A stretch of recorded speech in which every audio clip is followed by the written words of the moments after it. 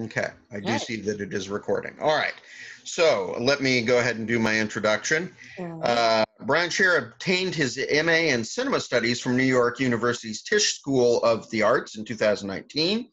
This past February, he presented research at the Southwest Popular American Culture Association Conference in Albuquerque. Brian is applying to PhD programs and in the initial stages of writing a book on disaster movies. Yes. Brian, the floor is yours. Why don't you introduce the title of your presentation as well? Okay, so my paper is on the Poseidon Protocol, or the Pedagogy of I didn't have the actual title in my presentation. It's just it is yeah. So it's just consider it the Poseidon Protocol. Okay, I didn't mean to throw you off there. I didn't have it handy myself, so. Okay, all right. So this paper contains spoilers, just so you know. So remember that movie where a strange virus was introduced into the population? People grew ill with mysterious symptoms and were quarantined in hospital containment rooms, dying in ever-increasing numbers. Panic ensued. Soon the government restricted the public's movement in an effort to harness the spread of the virus. In no time, cities came to resemble militarized zones, with an endless parade of law enforcement vehicles patrolling the streets and ambulances carting the infirmed off to hospitals. Can you guess the movie? That's right, it's the one we've been living in for much of 2020. Theorist Steve Neal argues, in part, that, quote, genre is a multidimensional phenomena, a phenomenon that encompasses systems of expectation, categories, labels and names, discourses, texts in groups or corpuses of texts, and the conventions that govern them all.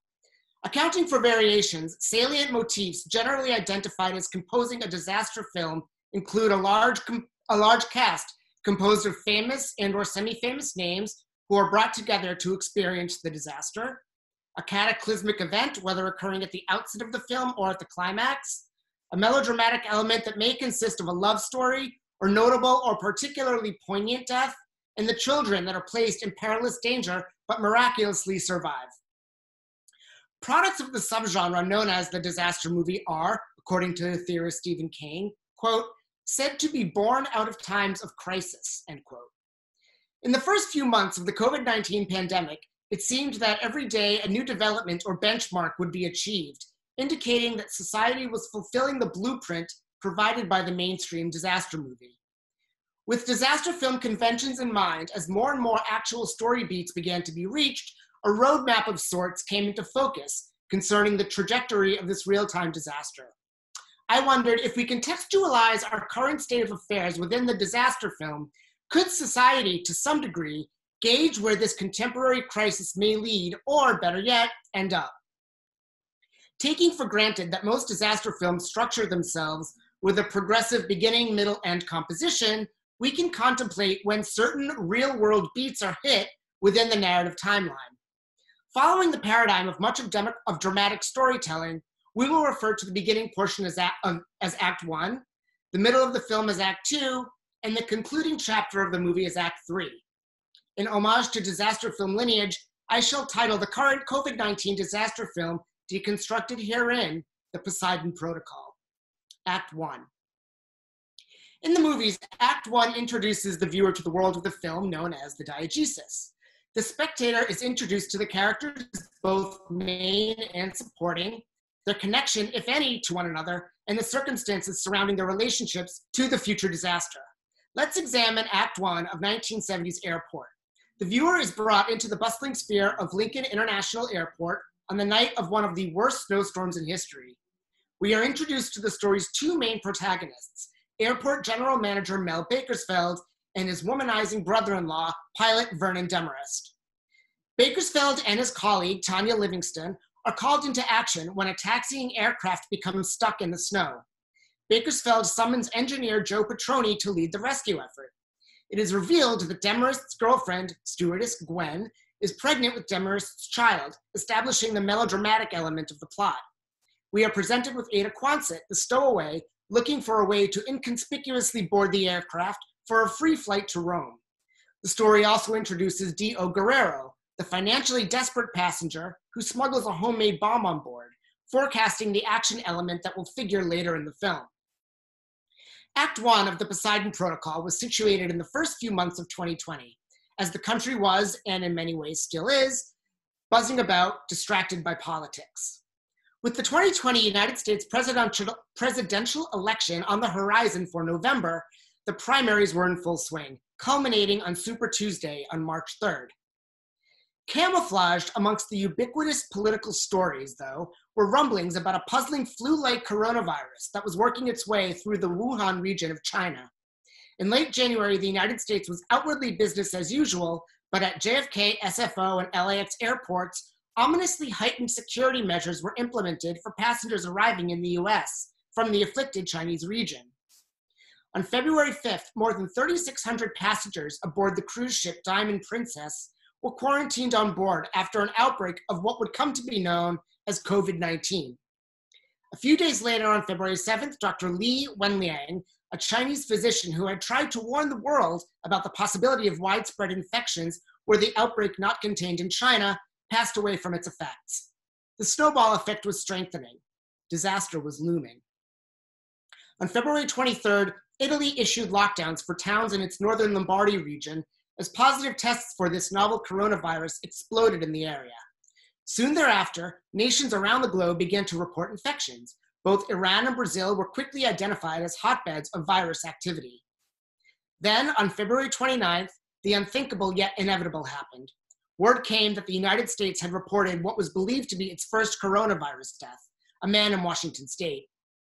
The primary disaster of any generic disaster film tends to punctuate the end of Act 1. Allowing for storytellers to freely construct plot points within their narratives, the primary disaster could conceivably be mapped to occur in filmic time at approximately the 1/3 mark, although this is certainly not always the case. In 1972 Skyjacked, the revelation that a bomb has somehow been smuggled on board the airplane occurs at 14 minutes 34 seconds of a 101-minute movie. And although 1996's Independence Day begins its story with the panic in the streets in response to strange atmospheric phenomena, the first true alien attack occurs at 46 minutes, 35 seconds of the movie's 145-minute running time.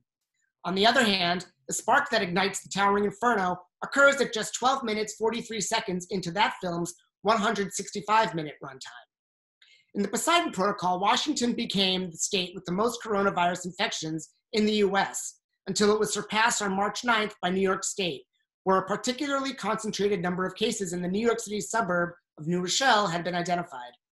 Chiefly due to the population density of New York City, its suburbs, and the overall tri-state area, as well as New York City's status as a particularly vital organ of the American anatomy, the New Rochelle outbreak could be construed as the primary disaster. Act 2. In the aftermath of the primary disaster, all hell breaks loose.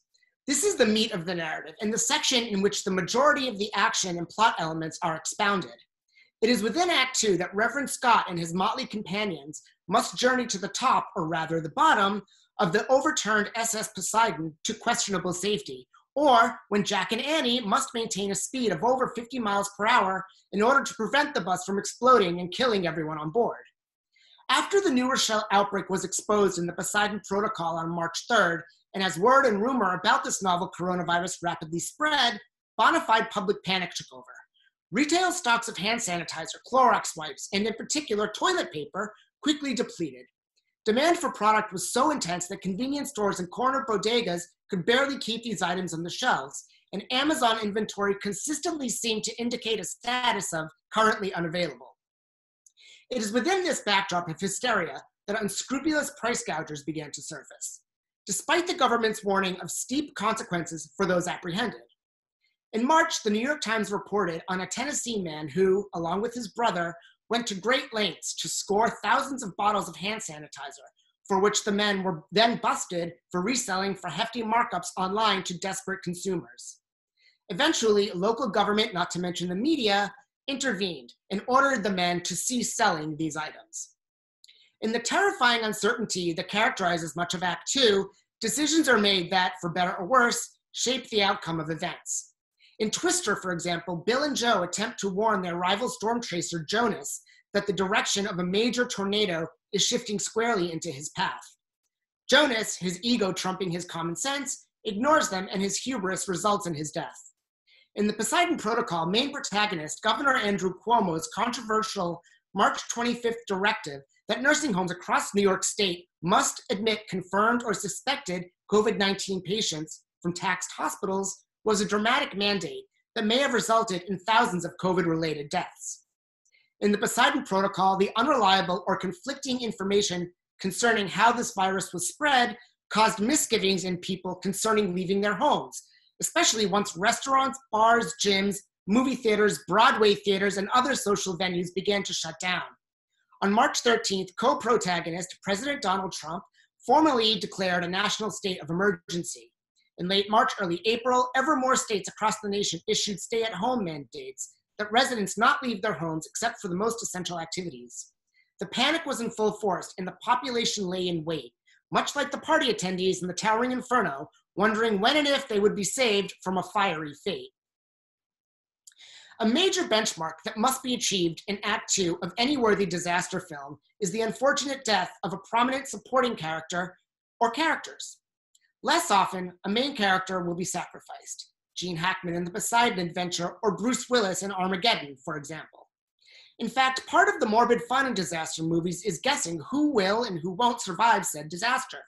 Sometimes the supporting character death is the ostensible villain, such as Richard Chamberlain in The Towering Inferno, or Marjoe Gortner in Earthquake. But more often than not, the supporting character death is of a sympathetic character, whose death serves to function as a melodramatic plot point. Lee Strasberg in The Cassandra Crossing, Jon Favreau in Deep Impact, Jeff Daniels in Speed, and perhaps most famously, Shelley Winters in The Poseidon Adventure. The February 7th death of Dr. Li Wenliang might be thought to inhabit this story strand.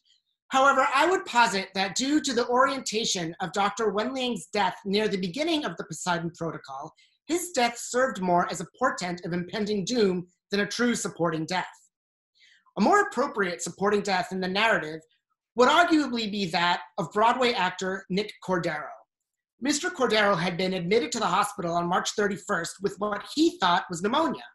Unfortunately, his condition rapidly deteriorated, and after testing positive for COVID-19, doctors put him in a medically induced coma so they were better able to control his breathing. Later, issues concerning blood clotting resulted in doctors having to amputate Mr. Cordero's right leg, an especially bittersweet circumstance considering Mr. Cordero's status as a Broadway performer.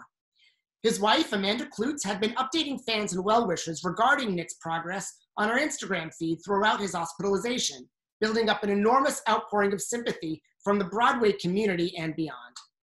Nick's story held tremendous resonance because here was a young Nick Cordero was 41 when he died, happily married man with a young son, otherwise healthy and energetic, whose illness fortified the reality that if COVID could happen to a young and virile Broadway star, it could happen to any of us. Everyone was pulling for Nick to get well so he could return to his wife and son, but he tragically passed away on July 5th. Act 3. Subsequent to the primary disaster, there is traditionally a second disaster that signifies the beginning of Act 3. I refer to this plot element as the law of the second disaster.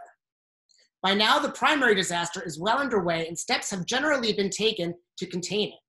Before the audience can return to complacency, however, the second disaster materializes. This disaster may be less in severity than the primary, or might even be the centerpiece event of the film, the primary having been merely an elaborate warm-up. The Titanic is sinking, and jeopardized passengers are desperately trying to escape via the too few lifeboats when, in the second disaster, the ship splits in two, plunging the ship to the Atlantic floor. Or, after the massive volcanic eruption, an explosive pyroclastic cloud engulfs the town of Dante's Peak and traps our heroes as they try to escape. Having invaded globally in late January 2020, the COVID-19 pandemic traversed a terrifying course throughout several major cities in the United States, yet no city weathered such devastation more than New York City. According to the CDC, the 7-day moving average of COVID deaths in New York City was reported as 6 on March 21st. Just 1 week later, that number would jump to 89, and a week after that, the number would climb to 226. By the third week of April, the 7-day moving average of COVID deaths in New York City had hit an apex of 1,193. With the death toll rising to horrifying heights, food shortages, shuttered storefronts, and deserted streets, the American landscape had come to resemble a biblical apocalypse. Although the death toll was staggering, New York State was actually beginning to see the number of deaths from COVID-19 decline around this time. In fact, Governor Cuomo delivered ironical good news on October 18th that the death toll in New York State was, quote, past the plateau and starting to descend, end quote. By May 2nd, the 7-day moving average of COVID deaths in New York City had fallen to 287. In the thaw of spring, New Yorkers that had been cooped up for, more often than not, in their tiny apartments for the previous 2 months, began to brave the outdoors. Neighborhood bars offered isolated city dwellers a measure of socialization with to-go cups. Many of the city's restaurants had set up auxiliary dining rooms on the street in front of their establishments. And the mayor's office ordered that certain city streets be closed to through traffic during the day in order to expand the city's valuable outdoor leisure space. New York City exhaled. But right on cue, the Poseidon Protocol presented its second disaster, the May 25th shooting death of George Floyd by Minneapolis police officers. Public outcry was immediate and impactful. Large-scale, sometimes maskless protests took place in cities all across the country. The Black Lives Matter movement mobilized in huge numbers, and due to violent confrontations between civilians and police, resulting from chaotic protests and rampant looting, cities nationwide enacted curfews in an effort to keep residents safe. In the wake of the protests, calls for police departments across the country to be defunded arose. In some cities like Minneapolis, they were. In other cities like New York, police budgets were severely shorn and funds reallocated to other social initiatives. Policemen and women paradoxically assumed the role of villain to be fought and destroyed. Frustrated at the increasing critical scrutiny of their profession, many in the police force took early retirement, while others were too frightened to actually police for fear of legal or physical reprisal. People were downright scared as lawlessness appeared to rule much of the land, at least New York City. Act 3, however, is typically when the story wraps up. Narrative threads are closed, final action scenes are staged, conflicts are hopefully resolved, villains are either caught or killed, and the drama comes full circle. Charlton Heston swoops in and pilots the damaged aircraft in for a safe landing, and Joe and Bill successfully withstand the F5 tornado. In the Poseidon Protocol, the resolution is still conjecture, but after a summer of violence and death, the story caps with an epilogue. Epilogue. Much like those rescued from the Titanic, as they reflected upon the tragedy they'd endured, the cast of the Poseidon Protocol pondered events of 2020 with a collective sense of melancholia, of where do we go from here, on lessons learned, of mistakes made, of those lost. Much like the Poseidon Adventure, Dante's Peak, San Francisco, Outbreak, Earthquake, Twister, The Day After Tomorrow, Avalanche, and even Jaws, the Poseidon Protocol has reinforced the concept that Mother Nature is not to be underestimated. When the unsuspecting public is most vulnerable, she makes her presence known in a profound way. Like Shelley Winters in the Poseidon Adventure and Jennifer Eel in Contagion, the Poseidon Protocol has shown us instances of self-sacrifice. First responders, doctors, nurses, neighborhood grocers, and food delivery men and women were testimony that disaster will give rise to heroes. During the first few months of the COVID-19 pandemic, confined New Yorkers opened their windows and shouted in appreciation of these heroes at 7 o'clock every evening. Despite this, we knew from the kickbacks Simmons received from using substandard materials to build the glass tower in the Towering Inferno, or from the pirates plundering for treasure on the shipwrecked SS Poseidon and Beyond the Poseidon Adventure, that there would be instances of people seeking to exploit the fear and vulnerability of others. We saw it with the price gougers in Tennessee and with states that naively lifted lockdowns too early, only to encounter upticks in COVID-19 infections. But most of all, disaster films like the Poseidon Protocol have informed a measure of hope, that society would persist and push forward, emerging battle-scarred yet stronger and wiser. The elderly Rose tosses the heart of the ocean into the sea, releasing her memories of the Titanic and of Jack, and as we follow the Jules' descent underwater, the wreckage of the doomed ocean liner comes alive and Jack and Rose dance once more by the grand staircase. President Beck's stirring speech to the nation following the comet's destruction and deep impact speaks of humanity's fortitude and of the road to rebuilding a decimated society. In this chapter of the Poseidon Protocol, the infection rates for COVID-19 are slowing down. In New York State, as of mid-June, the 7-day rolling average of positive COVID-19 cases was at 1% and has remained at that rate throughout the balance of the summer as people confront their new normal. Previously, strict lockdown orders have been prudently lifted as cities and economies throughout the nation conduct phased reopenings. The looting and curfews that paralyzed cities earlier in the summer have largely abated, though protests in the wake of other high-profile deaths such as Breonna Taylor and Jacob Blake continue while parents, educators, and government officials adapt to a very different school year. Life in the age of COVID-19, while irrevocably changed, cautiously resumes.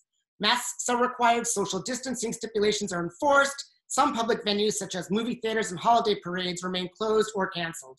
Nonetheless, human ingenuity and resourcefulness have allowed for drive-in movie theaters to experience a heartwarming resurgence and for virtual technology platforms such as Zoom to connect families, coworkers, colleagues, and friends. There remains no vaccine for COVID-19 and the story is far from over. But befitting the conclusion of the best disaster movies, in the Poseidon Protocol, the human race perseveres. Protests in the name of social justice take place, and people look ahead with careful hope. We take the lessons of our past to construct our future. Thank you.